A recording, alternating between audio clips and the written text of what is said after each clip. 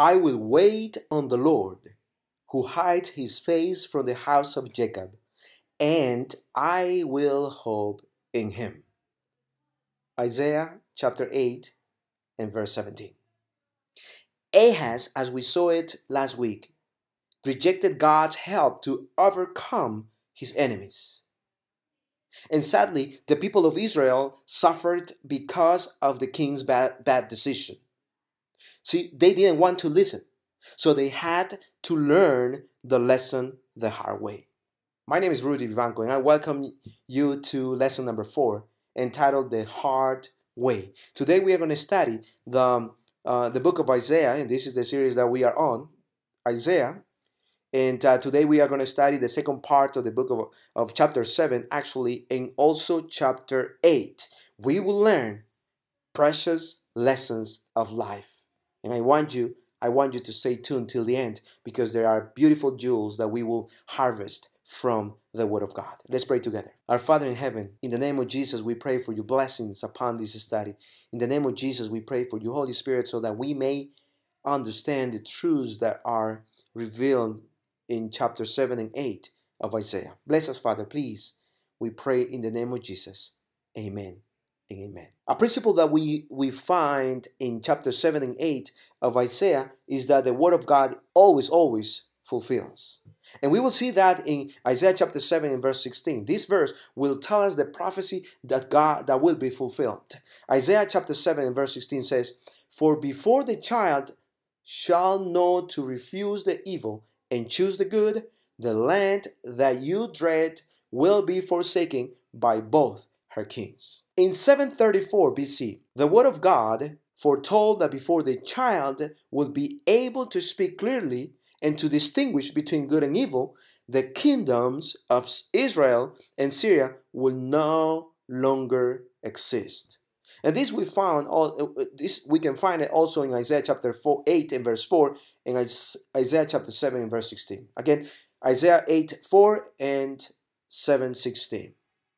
Now, what's interesting is that 2 years later, in 732 BC, Syria was conquered by the Assyrian Empire. In that moment, Isaiah's son was less than 1 year old, and he could only babble.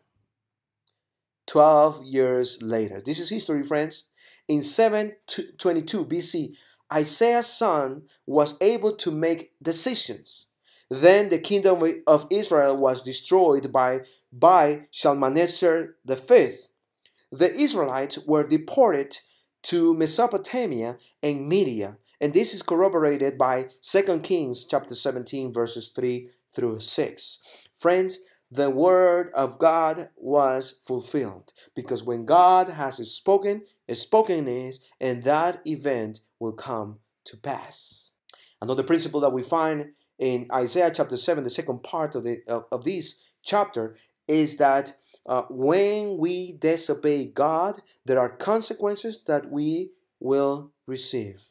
Look what Isaiah chapter 7 verse 17 says. The Bible says, "The Lord will bring the king of Assyria upon you and your people and your father's house, days that have not come since the day that Ephraim departed from Judah."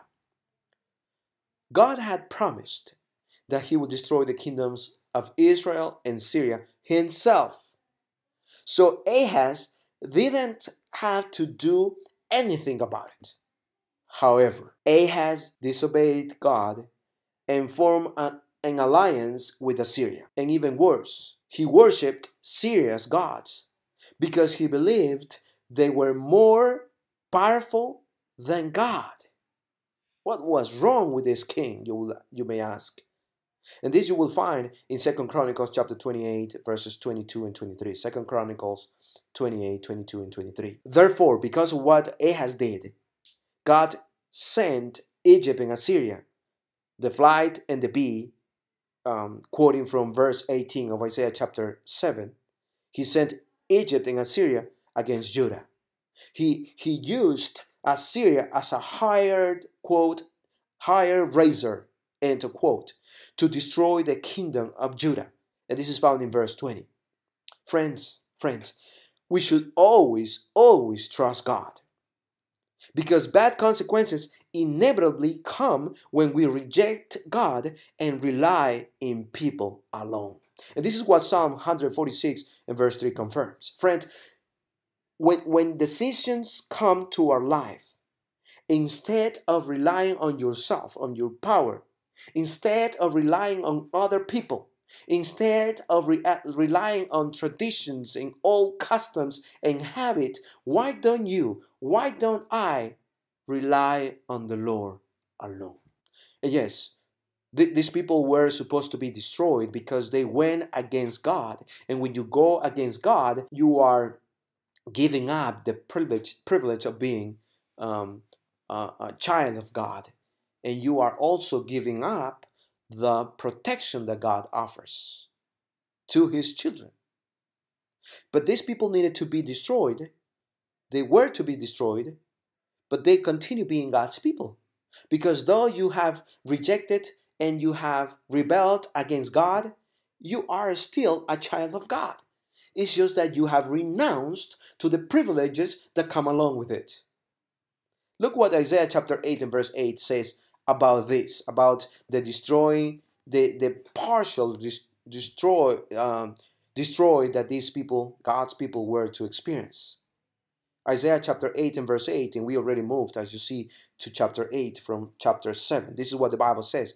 He will pass through Judah. He will overflow and pass over. He will reach up to the neck, and the stretching out of his wings will fill the breadth of your land, O Emmanuel. See, God asked Isaiah to write down the name of his next son before witnesses, although her wife had not conceived yet. And this is found in Isaiah chapter 8, and verses 1 and 2. Like his other son, and you might remember this from last week's study, Shear Yashub, this new child in chapter 8, was to also be a sign. And his name was Maher Shalad Hasbaz. And Maher Shalad Hasbaz means speed the spoil, hasten the booty. Speed the spoil, hasten the booty. And this is found in verse 18. So the name of this, the second son, like the first one, was another prophecy that needed to be fulfilled on the people of God. This was a warning. This name, Maher Shalad Hasbaz, spill the spoil, hasten the booty, was a warning. Assyria will conquer the lands of Syria and Israel. However, Tiglath-Pileser III came like, quote, the waters of the river, end quote, and went further. He destroyed the land of Judah too. However, God was merciful because he's always merciful. So God let him, this Tiglath-Pileser III, he let him, quote, reach up to the neck, end quote, only. So Judah was not completely destroyed. Judah was not completely destroyed because a remnant was saved.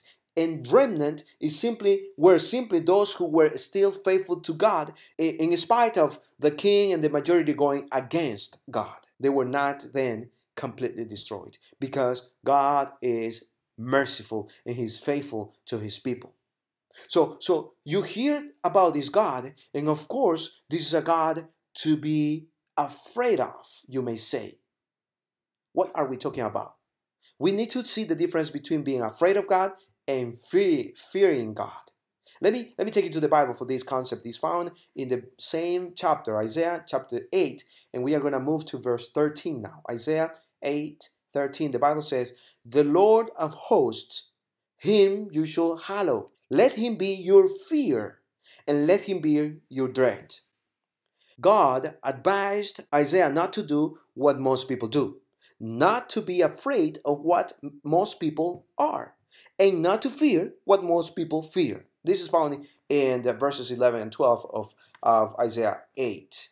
Friend, God is the only one we should hallow, meaning we should obey. God is the only one we should fear, meaning respect. God is the only one that we are to obey, hallow, God is the only one that we are to respect, fear. This is based on Isaiah chapter 8, verse 13, as you may understand. And God is the only one that we are to even be afraid of. Verse 13. Now, this is a fair question. How do we fear God? How do we fear God? We truly fear God by acknowledging that He is the supreme power of the universe. That's how we truly fear God. Now, if God, the supreme power of the universe, the most powerful being in the universe, is with you, listen, friend, nobody can hurt you without His permission. This is good news. If God is with you, nobody, nothing can touch you without His permission. The other side of the coin, though, will teach us that if God is against you, not because of His own decision, but because you have rebelled against Him, then if God is against you because of your rebellion, then you should be afraid of Him. I want to read from early writings. This is page 60. This is a beautiful quote about this very part of the study. This is what the quote says. Our minds must be stayed upon God, and we must not fear the fear of the wicked. That is, fear what they fear and reverence what they reverence, but be bold and violent for the truth.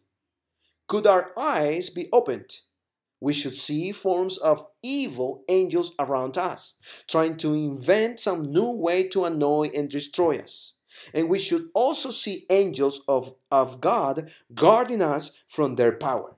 For God's watchful eye is ever over Israel for good, and He will protect and save His people if they put their trust in Him. Now, chapter 8 brings us to another important principle, and that has to do with lies. And I want to call it just the way they are to be called, lies. Now, the principle that we find in Isaiah chapter 8 and verse 19 tells us that we are not to believe these lies. And I'm going to bring you there now to verse 19. Isaiah 8 and verse 19. The Bible says, "And when they said to you, seek those who are mediums and wizards, who whisper and mutter, should not a people seek their God? Should they seek the dead on behalf of the living?" So here's the questions. I want you to think about these questions. Should not a people seek their God? Why would you look for mediums and wizards? Why not looking for God instead? Why not seeking for your God? And the other rhetorical question, should they seek the dead on behalf of the living? Why will you seek the dead? Why will you ask the dead instead of asking the living? Do you hear the rhetoric in the questions? See, friends, most people in Judah and Ahaz himself followed a religion based on idolatry, divination, and worshiping the dead. Most of them were doing this. And that's why the rebellion. They were having a mixed religion now that had idolatry, divination, and worship of the dead as part of it. All these went against, quote, the law and the testimony, end quote, of God. And this is found in verse 20. What is sad is that these kind of beliefs are still around today. Idols may not be worshipped openly, but our culture is full of beliefs about the dead communicating with the living and deciding or foretelling their future. You see this everywhere. Even the movies teach you that. And what is sad is that we believe so. We believe this. Spiritualism, modern sorcery, and the New Age have spread this message all around. Friends, dear friends, we must base our beliefs on the Bible alone and reject those subtle lies firmly. Which ones? This divination, this idolatry, this worshiping of the dead. We need to reject these lies firmly based on the Bible. Why? Because by rejecting them, we are taking the side of God. Listen, friend, you need to understand, I need to understand that rejecting these lies is a matter of loyalty to God. Let me end the study for today, or for this week, by a quote from this devotional, This Day with God. This is March 14. The writer says, "Every individual must seek by earnest prayer to know the Word of God for himself, and then to do it. In all your temporal concerns, in all your cares and anxieties, wait upon the Lord. Put not your trust in princes, nor in the sons of men, because they may be in positions of trust. The Lord has united your heart with Him. If you love God, if you love Him, and are accepted in His service, bring all your burdens, both public and private, to the Lord, and wait upon Him." Now it's time for you, friend, to share this message with everyone in your family, in your contact list, with your friends. Let them watch this, and may they get prepared and informed, because harder days are ahead of us, and we need to be rooted in the Word of God. May they understand that God is looking for them, and if they take a side, God's side, they will be protected for what is coming.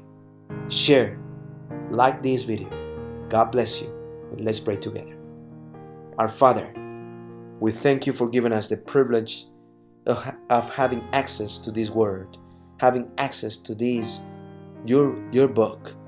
We thank you, Lord, for chapter 8 and 7 of Isaiah, where we have learned so much from. We pray, Lord, that now the new or even fresh knowledge that you have revealed to us will be accompanied by your power, so that we may be able to apply all these into our daily lives. I pray for my friend. I pray for each person that has heard and watched this video. May we all be found at the end on your side. We pray all this in the wonderful name of Jesus. Amen and amen. God bless you. See you next week.